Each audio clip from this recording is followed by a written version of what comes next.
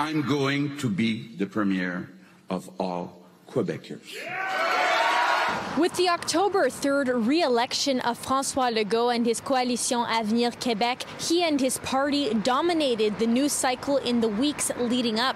Amid the political frenzy, there were also some judicial decisions that shook the province. Here are some of those top stories.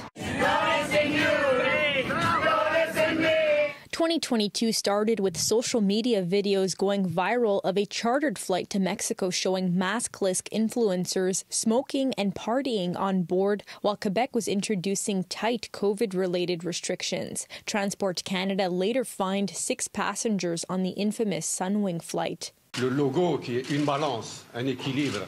We always see the logo of justice, which is balance in equilibrium. Today, we feel that the balance has been broken. To the disappointment of Quebec's Muslim community and many more, the Supreme Court ruled the Quebec City mosque shooter Alexandre Bissonnette, who killed 6 worshippers in 2017, would be eligible for parole after serving 25 years behind bars. At the Quebec Court of Appeal, the legal challenge against Bill 21, Quebec's secularism law, continued, with arguments heard from both sides on whether the law banning some public sector employees in positions of authority from wearing religious symbols while on the job is constitutional and whether it disproportionately discriminates against Muslim women who wear the hijab.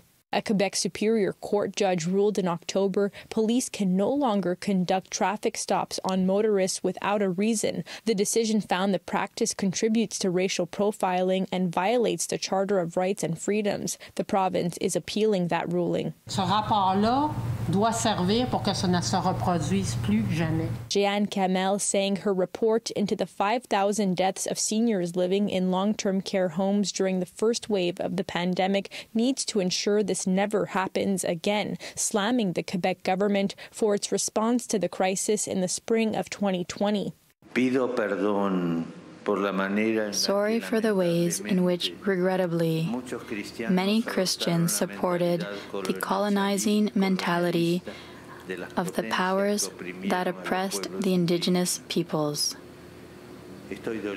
I am sorry. Pope Francis apologizes to Indigenous peoples of Canada for the decades of evil committed by so many Christians in residential schools as he visited the country in the summer on a pilgrimage of penance with stops in the Quebec City area. Hundreds of Anglophones took to Montreal streets in May, denouncing Quebec's overhaul of the French language charter, which they say makes English speakers feel less welcome.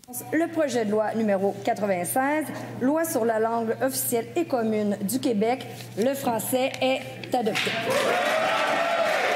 Days later, Bill 96, the new law that brings sweeping changes to language rules, was passed at the National Assembly. In August, the provincial election campaign kicked off and was quickly littered with controversy. When questions were asked about which values, I shouldn't have answered that because some people made a bad link between that and our immigrants. In Quebec, our challenge is really about the language, not about the values. Premier Legault was under fire over comments he made that he wouldn't increase immigration because Quebecers don't like conflict, extremism, or violence. When I say that Quebecers form a great nation, I mean all Quebecers, from all regions, of all ages, of all origins. Still, Legault came out on top in the race, re-elected with a resounding majority,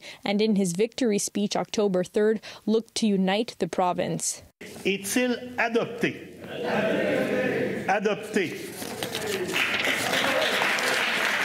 One of the first acts of Legault's second mandate, adopting a bill that makes the oath to King Charles optional for elected members of the National Assembly after Parti Québécois MNAs refused to do so. We're reflecting on what's happening in Iran. They're doing the real fight. They're having the real act. And multiple protests throughout the year organized by Montreal's Iranian community, standing in solidarity with those in Iran after the death of 22-year-old Mahsa Amini, who died while in custody of Iran's morality police for allegedly wearing a loose hijab. In Montreal, Alyssia Rubertucci, City News. Next.